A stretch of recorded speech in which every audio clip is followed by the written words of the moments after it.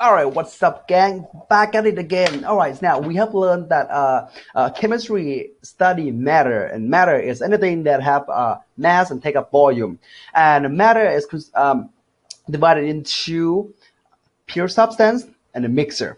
All right, so we talk about mixture. So we have uniform and not uniform. The uniform one we call homogeneous mixture, and the not uniform one is heterogeneous. Now we're going to move on to the other side, the pure substance, which is consists of one substance.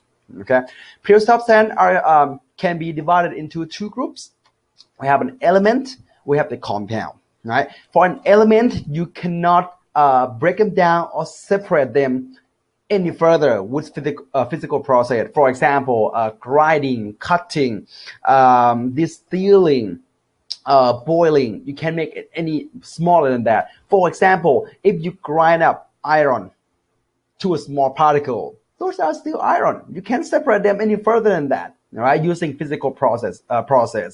We have argon, gold, hydrogen gas, oxygen gas, nitrogen gas, and helium. Okay, there's much more than that. It's just example. Now, on the other side, we have compound, which is basically multiple elements in it. For example, carbon dioxide got a carbon, got an oxygen. Water got a hydrogen and oxygen in it. Okay, so pure substance, we have element and a compound. Element, just one element. Compounds are multiple elements. All right, so the whole thing here matters, right? Anything that takes has mass and takes up volume. We have pure substance and a mixer, one substance and multiple substances.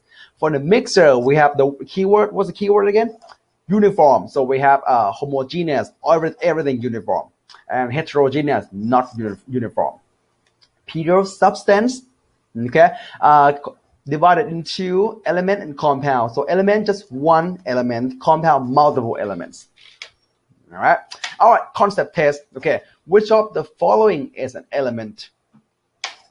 Should it be that hard? That right there, chlorine. So chlorine is element. The rest has multiple elements, so they are compounds.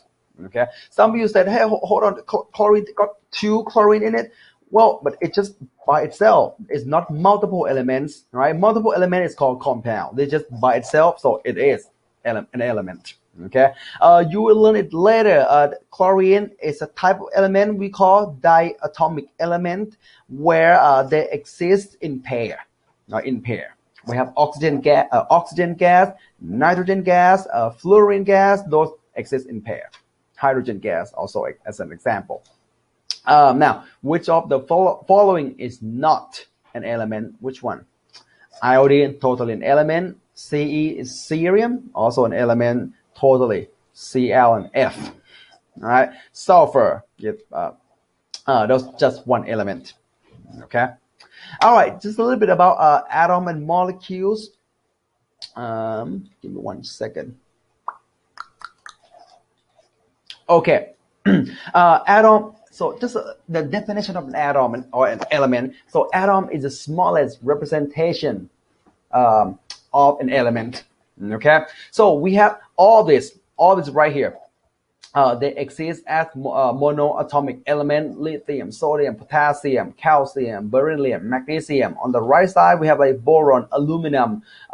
In the middle, we have iron right here, chromium right here. All right, all these exist as just one element, just like one particle. So we call monoatomic elements. Some of them exist in pair. We have hydrogen gas, nitrogen gas, oxygen, fluorine, chlorine, bromine, iodine gas. So we call diatomic molecules. Right. Actually, bromine exists in as a liquid form, and iodine exists in a solid form. They are diatomic molecules, and we also have these phosphorus. They come in four, right? We call polyatomic molecules now. There are two main types of phosphorus. We have the white phosphorus and the red phosphorus. Okay, some of you are a Breaking Bad fan, and not sure anyone here. This probably I don't remember, like probably the first, at the end of the first season where Walter White have like some kind of particle. He said on the show, well, don't quote me on it, this has been a while, but he said something like there's a phosphorus, it's a white phosphorus, and he throw it into the floor and just explode. Okay, in reality, white phosphorus is less reactive than the red phosphorus, and the red phosphorus actually the one that can undergo explosion or right here. So you're probably familiar with the match, right? That's just swipe. It's just a little bit heat can convert red phosphorus to white phosphorus. Okay, so the more explosive, the explosive one is supposed to be red. So I think that the thing that he hold in his hand, that's probably the red phosphorus, not the white phosphorus that he said on a TV show. Okay, all right, that's phosphorus. So as an example of polyatomic molecules, we also have sulfur, comes in 8 atoms.